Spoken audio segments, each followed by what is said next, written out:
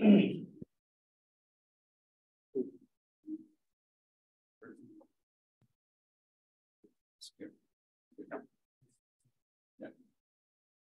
so follow your interest. Yeah, I just say few words. Well, it's a spring break, so usually it's a full room. So Parameswaran Nair, he's been working in City College, New York. Distinguished physics professor, as I learned right now. It's obvious without even reading CV, and there is no there's not many subjects which he didn't touch in his career. This is Topological, anomalous, twisters, Chern-Simons series, and also hydrodynamics, which probably his first love, which carries through the career, right? So being a postdoc of Jakif, right? A postdoc or student? No, I worked with him, neither postdoc, but in early days. Yes, yes, I worked with him. So they wrote fundamental papers on hydrodynamics, and interesting to the subject, keep to geometrical aspects of hydrodynamics, keep going on. Thank you. Thank you, Paul, for the invitation. You all, I mean, it's spring break, I understand, but thanks for coming anyway. So I'm going to talk about topological terms, diffeomorphism anomalies, a bit about Chern-Simons theories, all in fluid dynamics. So there are some technical things I'll be talking about, so it may be nice to sort of go over an overview initially, just so you know where we are going and so on. And as you all know, there has been a lot of interest recently, gauge gravitational anomalies, all in the fluid dynamics context. Chiral magnetic effect has been very much talked about. Important effect, which is related to anomalies and so on. And also in the context of quantum Hall fluids, superfluids from condensed matter physics, and so on. Now, we'll not be talking very much about these things here, but what I'm going to say is on a related, but a little bit more subtle issue. And what I'm going to do is a formalism for fluids based on group theory. So I want to introduce you to this idea a little bit. It's not the usual canonical textbook approach to fluid dynamics. And the argument is basically very simple. Many of you may recall how Lagrange originally derived fluid dynamics starting from Newton's equations. You write down an equation motion for a large number of particles. Then you introduce some kind of coarse graining so that you can introduce a notion of a particle density and a flow velocity for the fluid. And then once you coarse grain Newton's equations appropriately, they becomes the equations for hydrodynamics. Okay. So although Euler had done it directly in terms of mass densities and velocities, Lagrange derived it more from Newton's equations by a coarse graining method. Okay. Now, of course, the one thing that strikes you when you look over this again, Lagrange was in 1700s, 1800s, but now, in 2000, you look at it, you realize there's something missing, which is that we don't think of point particles in the old sense of little things which are moved around by Newton's equations motion. For us, a point particle is really a unitary irreducible representation of the Poincare. That's, if you like, the only definition of a point particle that we can, in the modern language, use. Very abstract, but nevertheless, that is the only sensible one we can do. So if that's the case, then you ask, can I do a Lagrange trick on this notion of a point particle and obtain some sort of hydrodynamics? That's a question I want to start with. And the answer is yes. If you're looking for unitary and irreducible representation of a group, not just Poincare, pretty much any Lie group, you can obtain it by quantizing the co-adjoint orbit actions of the group. Okay, so the co-adjoint orbit action is an action that is classical, which upon quantization gives you one particular representation labeled by various parameters in the action, which is a quantum Hilbert space of the theory. Okay, so this way we can actually get a notion of the representation of concretely. So we take this idea and coordinate a large number of particles a la Lagrange, and that should lead us to a kind of a group theoretic way of thinking about fluid dynamics. Okay. So that's the basic approach that I'm using in most of what I'm going to talk about. Okay, I'll say more technical details shortly. So it turns out that what is the advantage of doing this? The advantage is, you see, it's entirely based on group theory and symmetry. So anytime you have issues related to symmetry, they're very naturally embedded in this way of looking at hydrodynamics. Okay.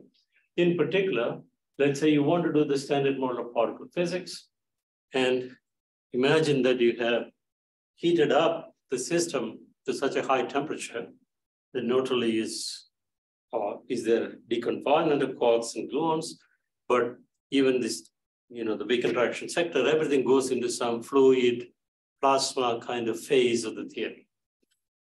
And then you can ask, okay, if that's the case, how do I represent anomalies in terms of the fluid language? There should be a way to do that, precisely because anomalies have a topological character, and just the fact that I heated up the theory and changed the phase of the theory should not matter. Okay. And however, having formulated fluid dynamics in terms of group theory, anomalies become very naturally embedded into this because they're also phrased in terms of group transformations. And one can do that. You get chiral magnetic effects, chiral vorticity effects, all these things are easily built into that. Now, the point, however, that I want to focus on for today's talk is a little bit more subtle. It turns out that if you look at something like a sigma model, then it's possible to have a conflict between diffeomorphism invariance of the target space and of the base space. Recall, sigma model means I have a map from the base space, which is space-time, into some target space. Okay, so in general, you have diffeomorphism symmetries that you can talk about both at the target level and at the base level. So it could happen that there is a conflict between diffeomorphism invariance of target and base, in which case you are forced into some sort of a diffeomorphism anomaly. Okay? And that is the kind of subtlety that I would like to talk about today. What does it mean? For example, it would lead to anomalies in a commutator algebra for the energy-abundant tensor. There'll be anomalous terms if you try to write down commutation rules. So this can also happen in fluids. I will start with this sigma model example to illustrate the point, but I'll apply it to fluids. And let me also say that the immediate motivation to think about this came, for me at least, came from the work of Paul and also Paul and Sasha Bano. They considered a fluid of vortices in 2+1 dimensional superfluids and also applicable to Hall effect. And so you consider kind of a secondary fluid made of vortices inside the primary fluid. Okay. And in that case, okay, first of all, analysis of fluids of vortices is an old subject. It goes back to the late 1800s work of Kirchhoff. And in fact, even in the 1895 edition of Lamb's book, you've seen about 5-6 sections devoted to this discussion of vortices and all the things that happen there, okay? And in fact, one of the key results that Kirchhoff showed, which I'll mention again, is that if you look at a vortex in a fluid, so you have some kind of a line vortex, you have two transverse coordinates transverse to the vortex line itself, and these two are Poisson conjugate to each other, okay? Which was a very important result, which means that if you try to do the quantum theory, these two coordinates don't commute, which for some of you might remind you of Hall effect and things like that. Okay. Now, what Paul and Sasha did is to consider that a secondary fluid made of large number of vortices, and then utilizing Kirchhoff's work, you can look at the quantum hydrodynamics of this fluid. Okay, so this is the secondary vortex fluid that we are talking about. And the key result they found is an anomalous commutator algebra. There is an extension of the algebra, but these anomalous terms, or you might say Schwinger terms in the commutator algebra, They're not central terms, as in the Parameswaran case, for example. And you can ask, where do they come from, and so on. Okay. So the reason why this is a little puzzling is, when we talk about diffeomorphism anomaly, we think of them as being related to gravitation anomalies. But on the other hand, if you're in 2+1 dimensions, or in 4, even in 3+1 dimensions, you don't expect gravitation anomalies. That's the usual lore about gravitation anomalies is that you don't see them except in 2, 6, 10, that sort of dimension. And therefore, you might say, where do these come from? If I am going to have commutator anomalies in diffeomorphism, and I don't have gravitation anomalies in either 2+1 or 3+1, doesn't matter, then where do they come from? Okay. So this is the kind of question I want to ask. Okay. So what I'm going to do then is to take just standard fluid dynamics. I will add some topological terms and show that this, in fact, leads to this anomalous commutator algebra that I mentioned here. I will do a few 3+1 dimensional cases as well, at least mention what they are. We'll consider, for example, a fluid of knots I can consider, just as you consider vortices. Vortex lines can twist and make a knot. And if the knot is sufficiently compact, you can then consider knots moving around also. And what happens in that case, things of that sort we can do. Okay. Now, before I embark on the technicalities, let me also say, so what are we trying to do here? There is a commutator algebra with anomalous terms. It's a bit similar to what happens with, say, the Kac-Moody algebra, right? Kac-Moody algebra has, it's an extension of the E-group algebra. There's some central term and so on. So you have the algebra. However, you can say, instead of looking at the algebra, I can ask, is there an action which via canonical quantization would lead to these centrally extended terms in the Kac-Moody algebra? Okay, and we know there is an action, that is a famous Wiegmann action. Okay. So that is the analogy that I would like to say, that the algebra that Paul and Sasha derived is there, but is there an action-based derivation that we can get? That's essentially the idea. So yes, please. So this term this extra topological term that you're saying that you're adding to the standard fluid Lagrangian. So my understanding is that as an effective field theory, you study the constitutive relations, like the stress tensor as a derivative expansion, current as a derivative expansion. And then for example, Son discovered that at least in 3+1 dimensions, you can add this term which captures the chiral anomalies, this thing. So you're suggesting that there is another term which can be added? No, I think my claim is that the terms which you might add in terms of the currents are derived ultimately from an action, which I can formulate in terms of group variables. That is the statement. Okay. So I don't have to think in terms of currents or energy-dependent tensors. I just give an action, and everything else would follow from that. And I see.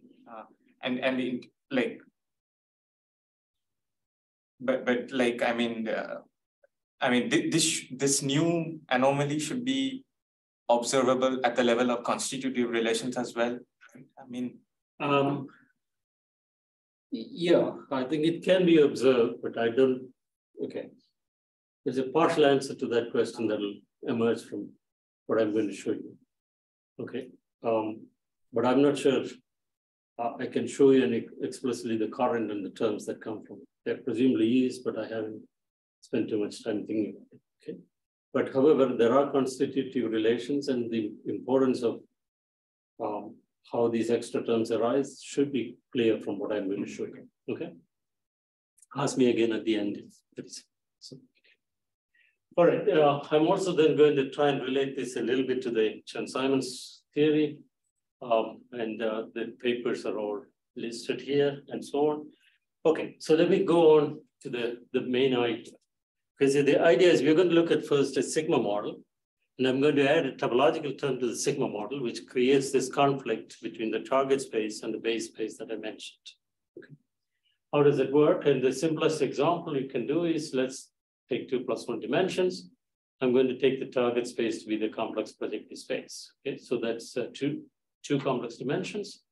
You can think of it as SU3 mod U2, if you like.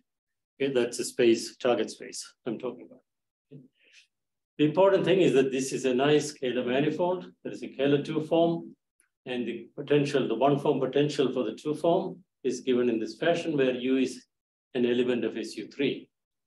The T8 is the standard hypercharged T8 direction in the SU3 algebra. Okay. So if you look at this as a 1 form, it shifts under U1 transformations on the right. U1 is part of this U2 here. That's a hypercharged direction, if you like. And therefore, A is not well defined as an entity that lives on CP2, okay, because it shifts under these transformations. However, so as a 1 form on SU3 is fine, but doesn't descend to the projective space. But if you take omega, which is a derivative of that, this extra term goes away, and therefore dA is well defined for CP2. Okay. So that's again well known. This is the scalar 2 form. And the important thing about CP2 is that the 4th cohomology is non-trivial, but so is the 2nd cohomology, but that's not the point for me. So omega wedge omega, which is a 4 form, can be thought of as an element of H4. Okay. That's a basic topology that's going to be useful for us. Now, what it means is that I can define a gamma, which is a 3 form, by saying that omega wedge omega is D of gamma. Again, gamma is not going to be globally defined, be that as it may. We can take this gamma and then construct a sigma model action like so. Okay, so this is a standard term, the metric on the space CP2, the target space, the fields. So this is just like the pion action that we write down. And here is the topological. Okay. The important thing is that this is not well defined on CP2, shifts by a total derivative, but that does not affect the equations of motion. So classically, the theory is well defined. And mechanically, there'll be some, it will still be well defined with some quantization conditions on the coefficients. Yeah. Okay. So that's the action I want to talk about. And once you have this action, the rest of the calculation is fairly simple and straightforward. All you have to do is to say, let me look at the energy moment tensor, because that's the thing I want to focus on. So remember, this is the action. You introduce the little a and little b and so on. Those are target space indices. The mu is the space-time index. So put this in curved space, vary with respect to the metric. I will get my energy moment tensor. So that's so gamma A, the A index is a target space index. A is a target space index. So it runs over the CP2. 1, 2, 3, 4 for CP2. Mu is the space-time index here. It's 2 + 1 dimensional space. 2 + 1 dimensional. And I can replace the D's in such a way that there is a metric here and so on. I mean, put it in curved space. I mean, this last coupling, I think of this, the gamma is a 3 form. I think of this as what, a pullback of the 3 form. It's a pullback of the 3 form onto space-time. I'm only showing you the time derivative part. You could add the space derivative parts here, but since I focus on the canonical structure, I just wrote this particular term. Okay. But in principle, it's the full 3 form pulled back to the space-time manifold that you're writing. Is that okay? And this is true for any coset. Yeah, exactly. Use this particular CP2, but I chose it to illustrate that I need something for which I have a, say in this example, I have a 4th cohomology which is well defined, but the 3 form will not be well defined, shifts by. So it is like a Weisel term in that sense that it shifts under certain. Yeah, but it could be realized for any coset G/H. But Yes, this particular this is just manifold. This is just the simplest example. Okay, I could even do SU2 mod U1, but then it's a little more involved because I don't have an H4 for that case. Okay. So that doesn't quite work. But so this is the lowest example of group coset for which I can do this game in 2 + 1 dimensions. But you don't need a group coset for this construction so far. I'm sorry? You could have taken any 4 manifold. Any 4 manifold, it doesn't even have to be a group coset, any 4 manifold. Give me a non-trivial H4 element. Yeah, I can play this game. because you'll have a volume, a compact 4 manifold, also have a volume. That's That's true. You can always do the same. Yeah, that's all that matters. Okay. So this is only to illustrate the point, actually. Okay. Okay, so the point is that the key observation here is that this being a pullback effect of freeform, there's no metrical factor here, and therefore this does not contribute to the energy one in tensor, it just comes from the first term. It's like so, okay, which is fine. Now I look at the generator of the transformation of spatial diffeomorphisms. So I take the T0I component, I integrate with some test function. Here is my generator. I can write it in terms of the canonical momentum, trade the phi dot for canonical momentum, looks like that. Notice that this looks a bit like a covariant derivative on the target space. So that's why I use the letter D for that. And you just straightforwardly sit down and compute the commutator algebra, and here's what you find, okay? So you find the first term, which is what you expect based on diffeomorphism, how diffeomorphisms work as a group. But the second term is kind of an anomalous term, okay, that arises from this. And this arises precisely because this object was not well defined on the target space. Okay, so we have this commutator algebra, there's an anomaly here. But then notice that if I take this, I can just subtract this funny term that I have here. Notice that this whole thing came from this gamma here. And if I just drop this gamma by hand, then this is simply saying replace phi by xi dot d phi, that's just diffeomorphism. So if I eliminate this gamma term, define a script t by subtracting out gamma, it's just that, and obey the standard non-anomalous commutation, okay?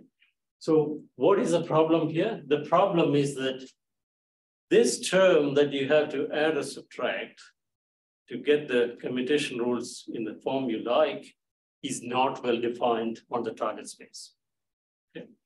So I can define these commutation rules, non-anomalous diffeomorphism commutation rules for the base space transformations, but the generators themselves are not well defined on the target space.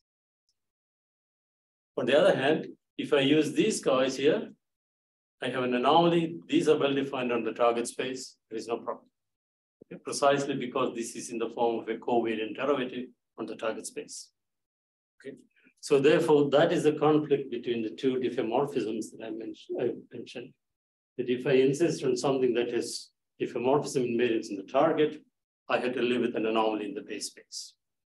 Okay. So this is the peculiar situation. Okay. So this is what I would like to show in the fluid case. Is that everything?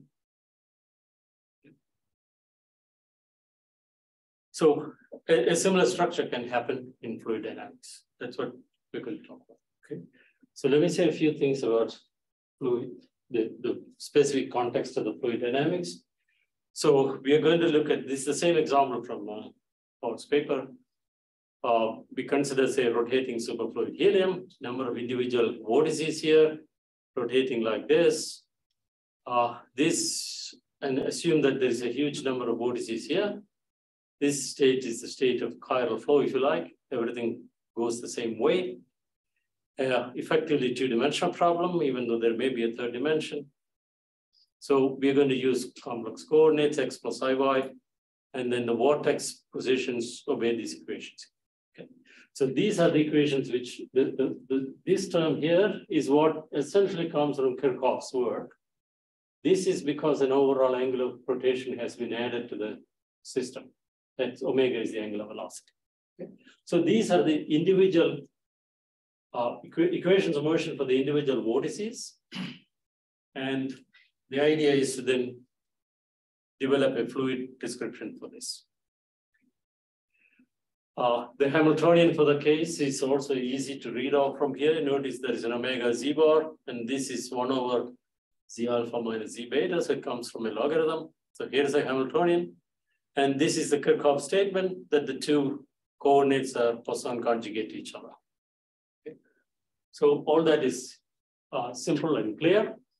What Paul and Sasha did was to look at n vortices, take large and limit, and look at the diffeomorphism generator or the momentum density, and here is what they find. Okay, I won't derive this because I'm going to show you another way to get to it. Sure. The first term here is essentially what you expect on canonical grounds for diffeomorphisms, and these are the anomalous terms here. Okay, rho is some density, and the rest is gamma is just the strength of the vortex. This strength gamma, it's taken to be the same for everybody. That's why it's just a common gamma.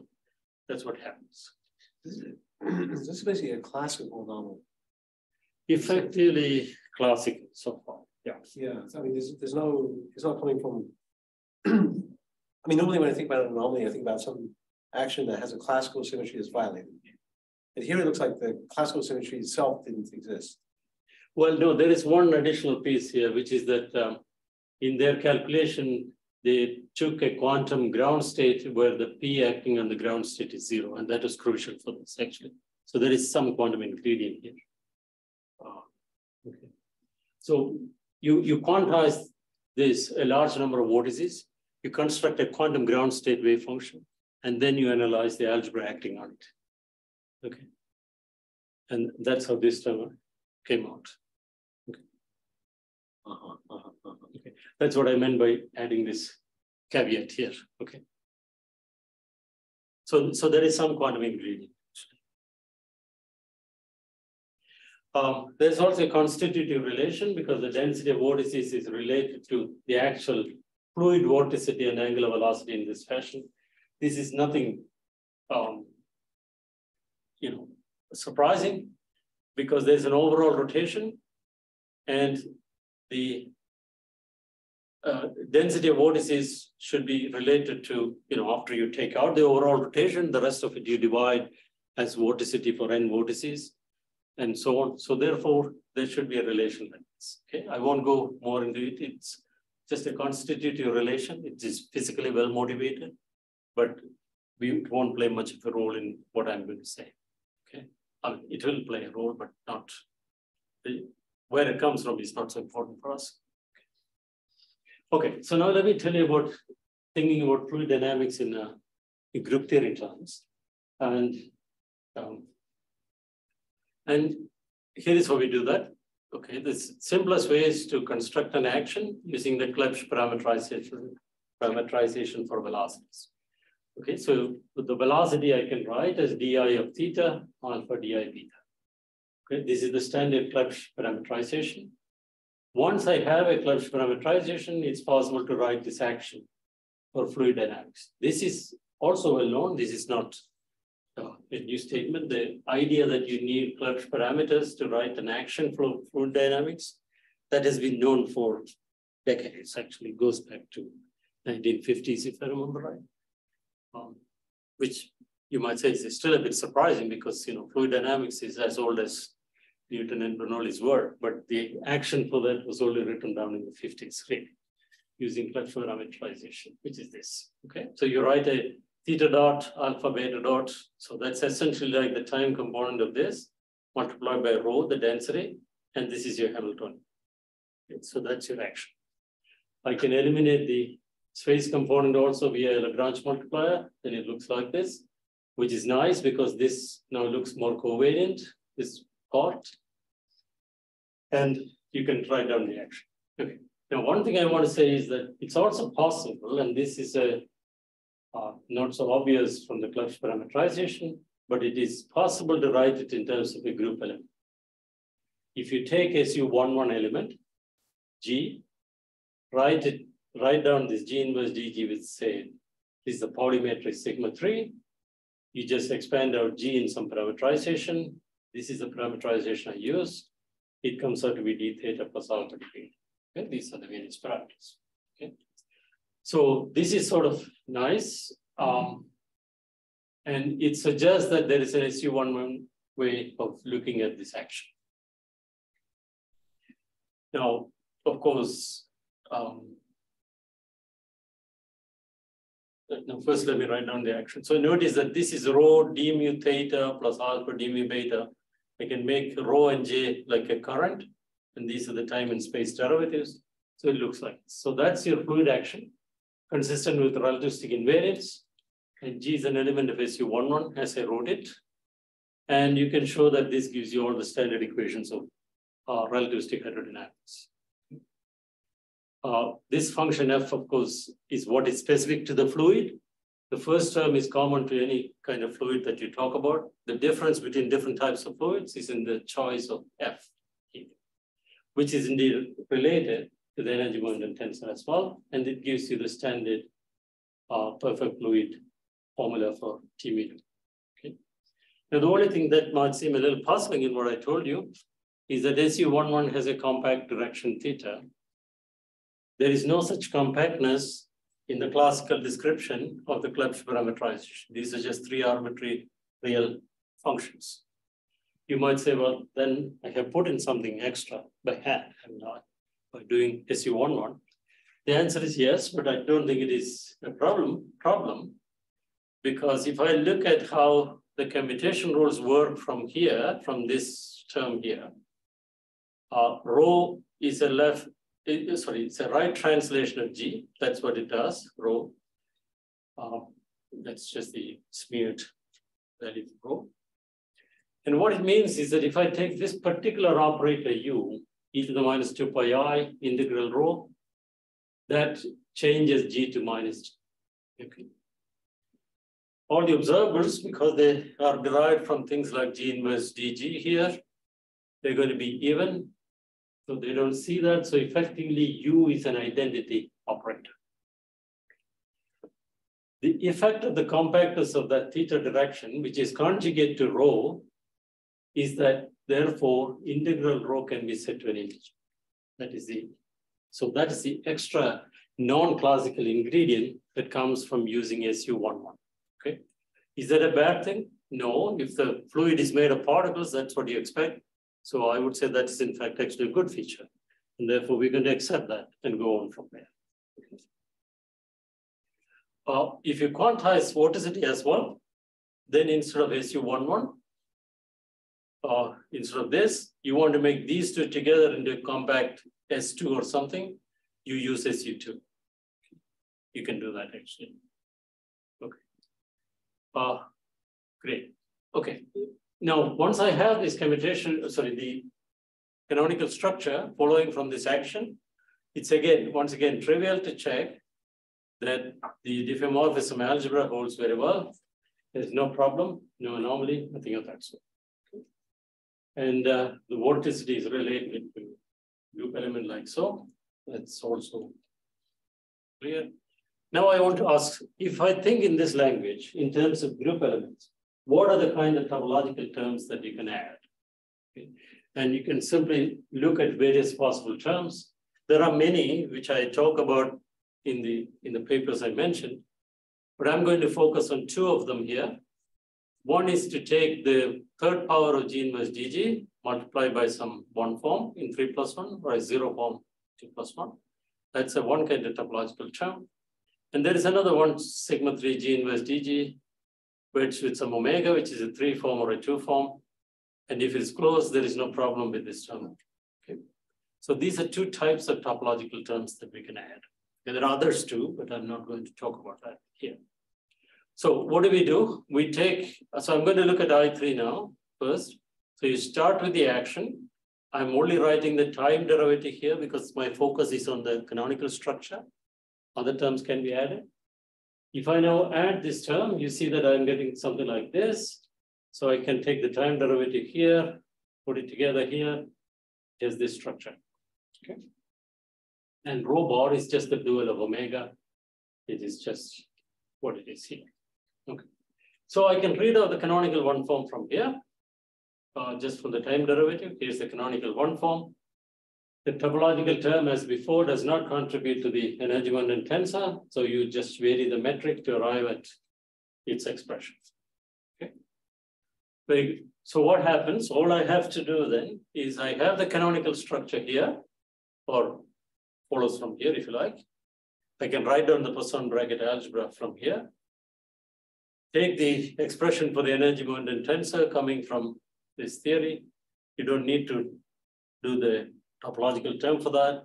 It's just this classical term here. And just sit down and compute the commutation rule. And here's what comes out. There is something proportional to the vorticity. These are the test parameters, test functions. and then this quantity here. And so there is an anomalous term. Okay, that's what you.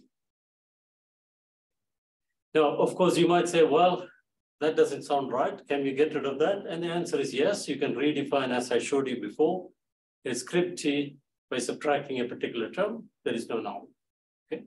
So in this sense, there is no true anomaly in the theory, which makes sense because it's a 2 + 1 dimensional theory. There's no gravitational anomaly. There should be no true anomaly. Okay. However, here is a problem. The shift between the two is done by this term. And that's also well defined in general. Okay, so there is no issue. However, if we impose the condition of incompressibility via a constraint, then this term is going to become not well defined anymore. Okay, so what happens is that if I impose this condition or a similar constitutive condition, then since rho is conjugate to theta and di theta occurs in V, it occurs in this term, and it's not going to be well defined because you're fixing rho, theta is conjugate to it, and you need something that depends on theta to make this transformation between the two ways of writing the energy moment tensor. Can we go back to the original? Yes, to this term. So we're talking about number one or number? No, this term, number 2, I3. And we can write it also in terms of standard Clebsch. Yeah, we can. What would it be? What would it be? It will be similar to, you see, since I combined it here, it's a usual theta dot plus alpha beta dot, but there is an extra rho bar here related to omega. And that's where the anomalous term would come from. Okay. Yeah, so you can write in the usual terms.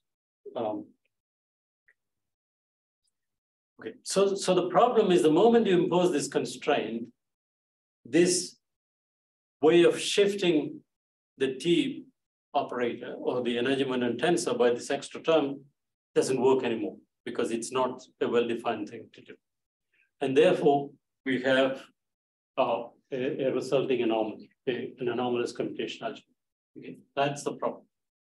Now, to actually relate it term by term to what Paul and Sasha did, first I had to impose this constitutive relation that I mentioned. And I also add another trivial term to this. This is in the sense of Lie algebra cohomology, trivial, so it doesn't produce any truly anomalous terms. It just shifts the nature of the anomaly by some extra terms. It's similar to the n in the n cubed minus n of the Virasara algebra central term. Okay, you remember that the n cubed is non-trivial, but the n is actually a matter of choice. You can shift it around a bit. It's that kind of stuff. Okay, so that doesn't quite matter. The only reason is because I want to be able to compare with the previous work carefully. Okay, so if I make this T tilde in this fashion, and then make complex combinations, compute the anomaly, this is exactly in agreement with what was computed by in Paul's paper and also in Burnham and Paul's paper. Okay, so what is the conclusion? The conclusion is that we say that if I take this action with this topological term added, this term is added to ensure that I get this constitutive relation that I mentioned here. That's just a Lagrange multiplier A naught I add to ensure that. And so here is the action. If I quantize this action, and I insist on this constitutive relation which ties down rho, then basically I have to live with this anomalous commutation. That's it. Okay. Or if you try to eliminate it, you're going to lose target space diffeomorphism, which in this case is the SU11 target space. Okay, that is the issue. Okay, now I want to mention briefly the connection between this and the Chern-Simons type way of looking at it. This is some newer work that we've been doing. So let's look at the Chern-Simons Ginzburg-Landau action, which is just what is written here. So there is an A mu, D mu, that's an A alpha, it's not alpha, A alpha. And this is just a covariant derivative. I have an electromagnetic field and another little A So we're going to take this action, make a bunch of changes. I won't go through the technicalities. We're going to keep A node component as it is. We write AR using in the Klebsch way in terms of 3 parameters like so. Phi in the Madelung way of decomposing into modulus and phase. We write it like that. And then of course, this is just a name change. Put everything back in here. And this action becomes exactly this, which agrees exactly with the group theory way of writing it that I have here, except that here I left H arbitrary. This is a particular Hamiltonian that's being chosen here. That's all. Okay. So the Chern-Simons Ginsburg-Landau theory can be mapped onto what I described, but with a specific choice of the Hamiltonian. So therefore, this is another way to think about what happens with the problem I mentioned. The advantage of this is that we know how to add surface terms and boundary terms here. So let me just spend a moment explaining what that is. So if I take this Chern-Simons way of looking at it, or if you like, this action, and look at the variational problem, that will tell me what the boundary conditions are. And you would expect these 2 boundary conditions in the problem. These are the ones which are allowed by the variational problem. Okay. The difficulty with that is, if I take these equations, here I'm considering a boundary here at y equals 0, do a little pillbox type analysis here, integrate things over this region. Outside there's no fluid, inside there is a fluid. And if you do that, you realize this is incompatible with continuity equation. So there is a violation of conservation laws, okay, coming from the boundary. Is it a surprise? Not particularly, because you have an anomaly in the problem. So it is not completely surprising. And what do? We can add a chiral boson field to fix up the boundary conditions. Here is what we do that to this particular form does the job. I should maybe go back and say that in what I initially said in terms of these topological terms, I did not add an electric field to the problem. If you add an electric field, that's the case we are discussing now. Okay? Without the electric field, this problem doesn't arise. This incompatibility boundary condition doesn't arise. Okay. Remember, the first one says no tangential flow, no slip boundary condition. Normally in fluid dynamics, you can impose no slip or no stress type boundary conditions. There are 2 different choices canonically made. What we are going to say is that there's an incompatibility. There is only a limited number allowed, smaller number allowed. And once you add this edge term, you can show that these are the boundary conditions. So you see that the no slip condition, Vx equal to 0, is no longer allowed. Okay? And these are compatible with continuity. Okay? This is because of the anomaly inflow.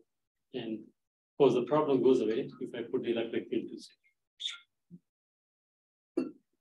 0. So I just want to say that comes in naturally. Now, one of the things I want to ask, the next thing I would like to ask is what happens if you try to play the same game in 3 dimensions? Okay, what the example I gave you was in 2 dimensions, 2 space and time. We can do the same thing in 3. Similar terms exist. So let me start by writing the vorticity in the theory, which is the curl of V. It's a 3 vector. So let me call the 3 vectors nk times some magnitude omega. Nk is a unit vector. So you can think of vortex lines like this, n points along the vortex direction. That's a unit vector. And here is a whole bunch of vortices. Okay. So we are playing the same game with vortices, but in the full 3-dimensional case. Same constitutive relation we can use. And you calculate, in this case, what happens with the algebra. Again, there is an extra term, which is related to the orientation of the vorticity vector and multiplied by some density factors. Okay. Now, what you might expect is therefore that if I have a dense collection of vortices, the modulus of n, modulus of omega will be approximately constant. Orientation can change from point to point, but the modulus is fixed. So it is like a 2D vortex fluid, but kind of flowing along the vortex lines. Not flowing when there is a as a movement along the vortex direction. If the orientation is actually constant in some region, so they're more or less pointing in the same direction over some small region, then the extension term that I wrote down, this term here, the CK becomes a constant, you can pull it out here, and basically it becomes a central term. Okay. So that means you get a central extension, but the extension parameter is actually 3 vector in the problem, a constant 3 vector. Why is this interesting? Because if you take the 3-dimensional torus and you try to write down your vectors, which are the test functions, you can write them in this fashion in terms of 2 sets of integers. You assume that they are linearly independent except for, over the integers. So it's a bit similar to what I'm trying to say is, you recall that in the KAM theorem, there is a Diophantine condition on the frequencies. If the Diophantine condition is not true, that is the case that one looks at. If that's the case, then you can actually get something that is effectively dense in terms of not, a dense set of choices. They don't frequent in that example, it will be frequencies. Here it will be these parameters alpha and beta. And you can therefore construct essentially all kinds of vector fields from these two. This suffices as a dense parameterization of vector fields on the 3 torus, modulo this Diophantine condition. If I look at this, then this extension turns out to be the same as what was found in some other work by Rajiv. And therefore, I just wanted to connect it, and that is why I went over this, okay? So there again, the work is not based on actions or anything, but I'm giving an action-based derivation for that. But the advantage is, in showing this connection, I assume that n is approximately constant. The orientation doesn't change very much, but you don't need to do that. That really makes it central. It doesn't have to be central. It's some general extension, and you can live with that, okay? So that will be the more general case. So it tells you how one might even generalize, okay? You can write down the action for that case. Oh, sorry, I'm going to look at I2 now. Remember, I had 2 terms I showed you before, long ago, I guess. Oh, here we go. 2 types of topological terms. I discussed mostly this one so far. I just want to look at this a little bit.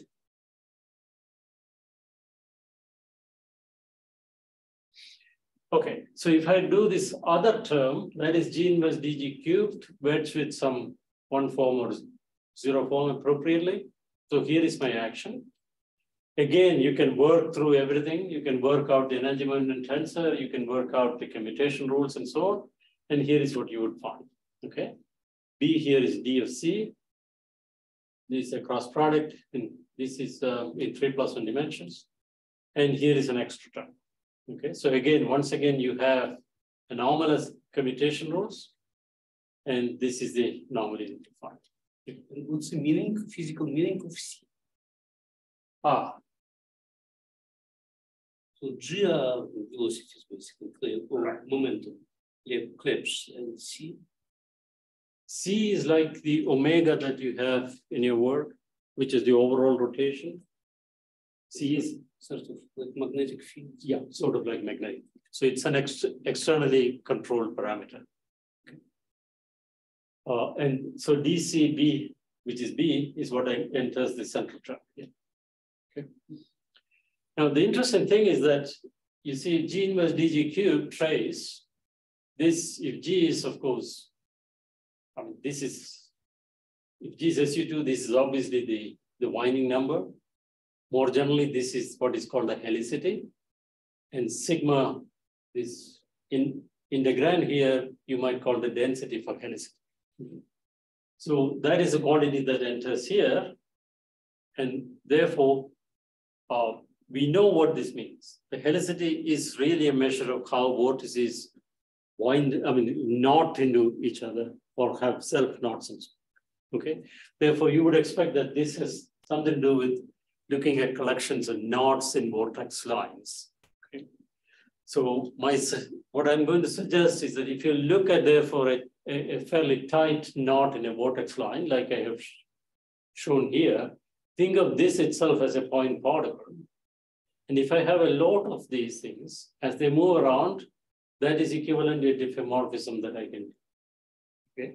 So similar to how you can write a vortex fluid in 2+1 dimensions, you can write a knot fluid in 3 dimensions. And if I then ask, what is the anomalous commutator algebra that would be relevant for the knot fluid, my claim is that that would be this object here, this action and this commutation over here. Okay. That's basically what I want to show you. That is an example of how you might consider, I mean, nobody has considered knot fluids as far as I know, but if one were to sit down and think about it, this is the kind of thing that would be important. Okay. So the take-home lesson is that the conflict that I showed you between the target space diffeomorphism and the base space diffeomorphism can actually play out in explicit examples of how you construct these, kind of a secondary fluids out of knots or vortices and so on. Okay. So I'll stop there. Thank you for your attention.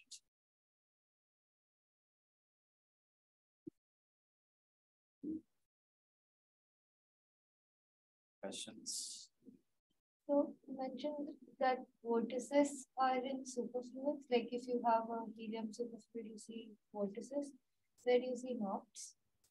Not in the superfluid necessarily. The knots arise in the 3+1 context where you have the fluid line, and it can happen in superfluid helium, but you have to, my initial discussion did not take that into account because I was doing just 2 dimensions. But if you do 3 dimensions, yes, the knots can the vortex lines can knot into themselves. Okay. And people have looked at such things in the fluid dynamics context. And it's also known that what I call the helicity is related, it's the most elementary knot invariant you can write down.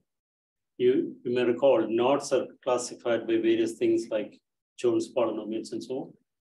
If you look at the most primitive version of that, which goes back to, I remember right, called the Alexander polynomial, it was done already in the 1920s. That is essentially the helicity. Okay, it's just the simplest abelian simple version of counting the knots. And that is the topological term I was using. Okay, so, okay. And this topological term in the action, it could be written in terms of physical observables, like velocity or only through Clebsch, or it cannot be written through. It can be written in terms of velocities. The Clebsch, there is a little bit of a catch because what the Clebsch should miss is the overall topology of the group sometimes. So you have to be careful when you write in terms of Clebsch.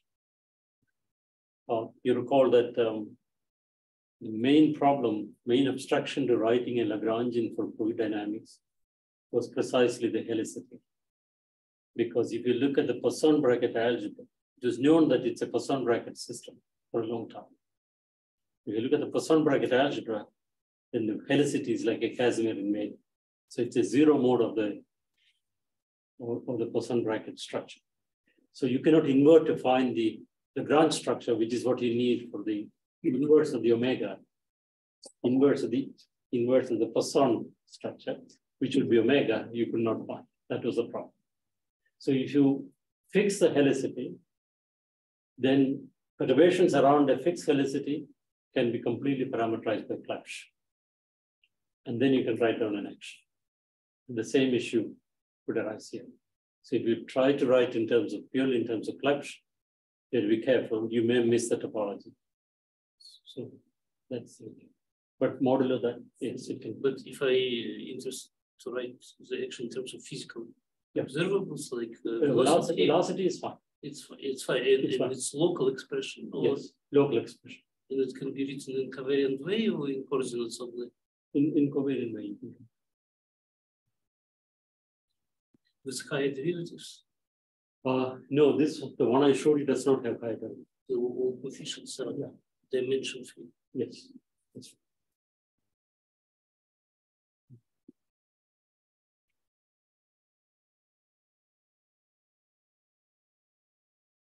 Thank you very much.